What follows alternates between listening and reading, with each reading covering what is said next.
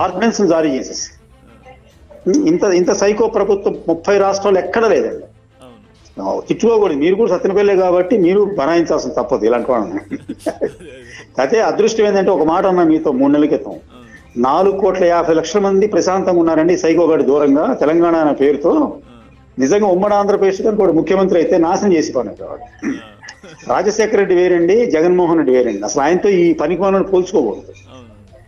కాలం కలిసిరాక దరిద్రం బట్టి చంద్రబాబు నాయుడు ఓడిపోయాడు. కానీ ఇంకొకసారి చంద్రబాబు నాయుడు వచ్చినట్టే 2 రాష్ట్రాలు బ్రహ్మాండంగా పోటాపోటీగా ఉండేది. ఇవాళ ఒక ఛాలెంజ్ ఇసిరాడు ఒక ఆయన, కాలువ శ్రీనివాసులు, లైవ్ టెలికాస్ట్ లో. ఒక్క వారం అప్పచెప్పని చంద్రబాబు నాయుడికి మొత్తం తాట తీస్తారని ఒకటే మాట. అంబటి రాంబాబు నోట్లో ఎలక్కాయ పడింది. ఇంకో చూడండి, 4 రోజుల్లో సెంట్రల్ టాస్క్ ఫోర్స్ వస్తుంది ఆంధ్రప్రదేశ్. వీళ్ళ వల్ల కావట్లేదని వాళ్ళు హ్యాండ్ ఓవర్ చేసుకోబోతున్నారు మొత్తం మెడికల్ మొత్తం. వీళ్ళు దాస్తున్నారండి కేసుల్ని, మొత్తం కేసులు దాచేస్తారు. వీళ్ళ వల్ల కావట్లే మేనేజ్మెంట్. ఎలక్షన్ వాడు రావటం వాడికి సహకార ఎలక్షన్స్ కావాలంట ఎవడు కమిషనర్ గారికి. గుంటూరు సిటీలో 100 కేసులు ఉన్నాయండి, వాడికి ఎలక్షన్ కావాలంటే ఇప్పుడు ఏమన్నా అర్థం ఉందండి? ఇప్పుడు తప్పు జరిగిన తర్వాత ఓకే ఐఎమ్ సారీ అని చెప్పి వెనక్కి తీసుకోవాలి. ఆ తప్పును కంటిన్యూ చేస్తే అది రాజకీయ నాయకుడు ఎందుకు అవుతాడు? వాళ్ళ పాండిచ్చేరి సిటీలో ఒక ఇన్సిడెంట్ జరిగింది. ఒక హాస్పిటల్లో డాక్టర్కి ఎమ్మెల్యే సాష్టాంగ నమస్కారం చేశాడు. అదే ఇష్యూ విజయనగరం జిల్లాలో మన ముఖ్యమంత్రి గారు ఫోటో పెట్టి వాలంటీర్లు అందరూ వచ్చి దండం పెట్టుకుని వెళ్తున్నారు.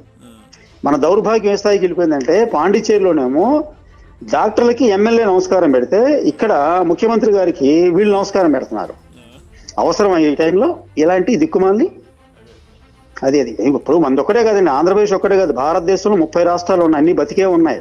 4 కేసులతో మిగిలిపోయింది పాండిచ్చేరి సిటీ, 16 లక్షల జనాభా. 4 కేసులు. మోడీ డైరెక్ట్ ఫోన్ చేసి నారాయణ స్వామి, కాంగ్రెస్ పార్టీ అక్కడ నారాయణ స్వామి చీఫ్ మినిస్టర్, అతనికి అప్రిషియేట్ చేశాడు. ఇవాళ కేరళ ఉంది, నెంబర్ 1 పొజిషన్లో ఉంది, వేళ ఫస్ట్ రైజింగ్ లో ఉంది కోవిడ్లో, ఈవేళ రికవరీ మంచి హైలైట్లో ఉంది. అడ్మినిస్ట్రేషన్ లో కళ రావాలి కానీ ఊరిని లేచిన కాడి మా నాన్నది మా అమ్మ ఇది అంటే సరిపోద్దా? ఇప్పుడు కేటీఆర్ ఉన్నాయండి, జనంలో చొచ్చుకుంటూ వెళ్తున్నాడు ఎక్కడ పడితే అక్కడికి. ఎక్కడైనా ఇబ్బంది జరుగుతుంటే ఇమ్మీడియట్ గా రెస్పాండ్ అవుతున్నాడు.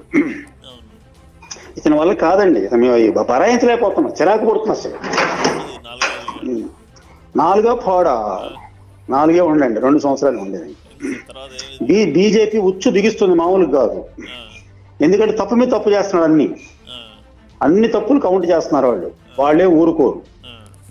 అంటే వాళ్ళు దొంగలు లెక్కన వేసుకుంటారు. ఎందుకంటే ఈ అబ్బాయికి సహకరించింది వాళ్ళే అప్పుడు.